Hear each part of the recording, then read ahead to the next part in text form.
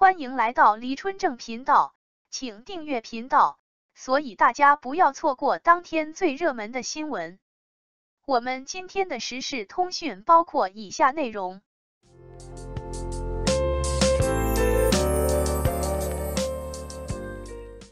王一博三部作品面世，囊括冬春夏，暑假路演王一博可以松口气了。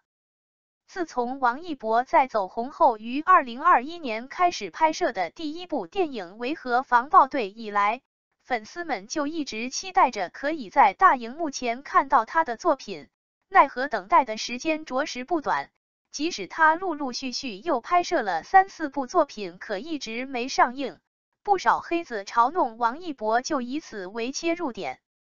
而今可不一样。2023年，粉丝们终于在大年初一等到了无名。与去年都预售了还撤档的《长空之王》相比，这可真是第一次真正意义上地支持王一博的电影大业。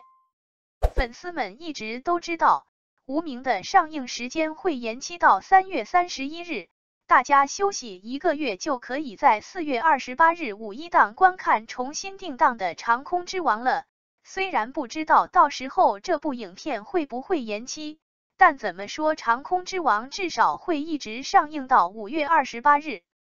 单单这么看，一整个2023年上半年就这么被王一博的2部作品占满了。惊喜又来，热烈这部影片也会在暑期档播出，虽然没有具体到几月几日，但是完全可以跟长空之王错开，即使重合了，那时间也不会很长，也是一种意外之喜了。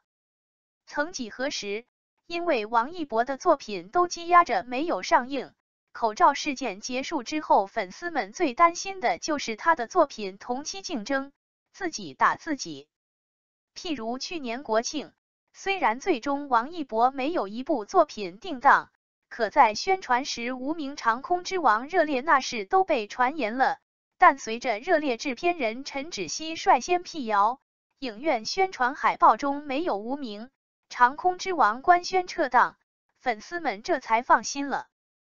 长空之王定档大家早已知晓，那官博除了帮无名宣传时动了动就又高冷的神隐了，想来日后正式路演时，王一博又是免不了要被当作发言人出来宣传，而热烈定档之后，粉丝们那可就放心了，大概率王一博在夏天宣传时，那是可以松口气了。无法插话。冬天的无名梁朝伟社恐，周迅嫌人多都没有进行线下宣传，成尔那是一步步从社恐变成社牛，王传君那是不问就不说，张婧仪也不怎么说话，除了王一博一定要开口，还就大鹏能 hold 住场面。春天的长空之王王一博是绝对的一番，到了宣传期他是逃不了的，周冬雨是特邀，不一定到场，胡军也不是一个话多的人，能指望的就只有王一博了，他不得不背。而夏天那可就不一样了，季节热烈，片名热烈，人也热烈，大鹏在无名宣传时的能说会道大家都看到了，更何况还有超级社牛黄渤在，那估计王一博可以在旁边安静聆听，然后配上标准的括弧笑，终于不需要再强行营业了。感谢您观看视频，如果您觉得本时事通讯有用，请不要忘记点赞、评论和订阅。祝您生活愉快，充满活力。再见。